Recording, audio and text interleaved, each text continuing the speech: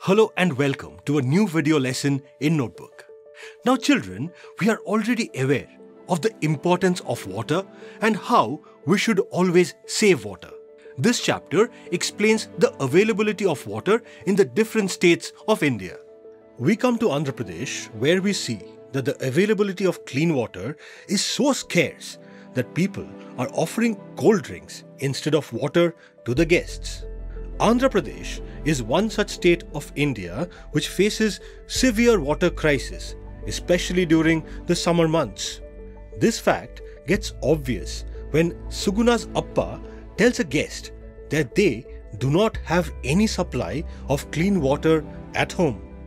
However, when we move to another state, such as Maharashtra, the scene is entirely different. Here, people have water parks. Water parks are amusement parks where there are rides with water. We see Rohan and Reena with their parents going to a water park at Bazar Gaon in Maharashtra. The children are found to be playing in the water slides and the water pools. But the entire trip didn't remain the same. We see that soon a commotion started where people from a nearby village came with buckets and bottles. Rohan's mother found out that they don't have any drinking water in their village and that they get water only 2 times a week.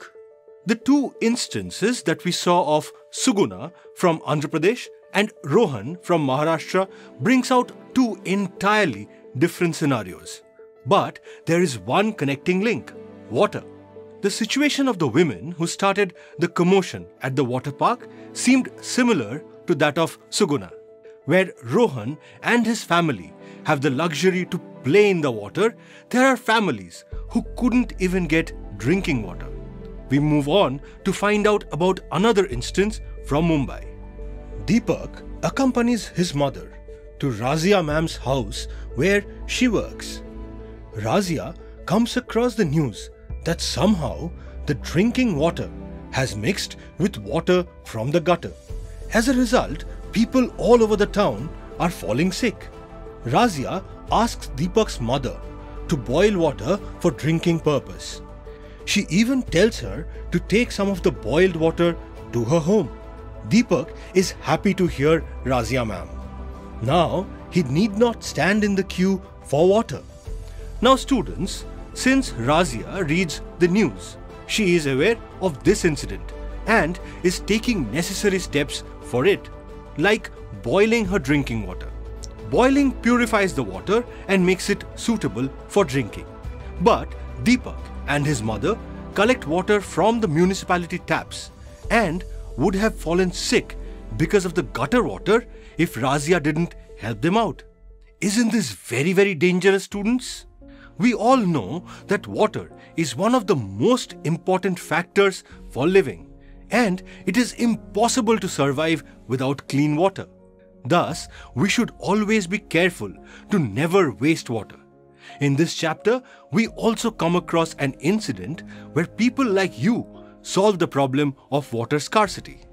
The children of Bhima Sangh of the Holgundi Panchayat of Karnataka solved the water scarcity problem of their village. The solution to their problem was very simple. They just needed to restore the environment that has been ruined by cutting off trees and not taking care of the tank that provided them with the water. We find out how their problem was solved permanently by simply taking care of the nature and environment. They cleaned the tanks and planted trees all around to restore the greenery. The water problems were solved eventually. So, we should understand the importance of the role of nature in our lives.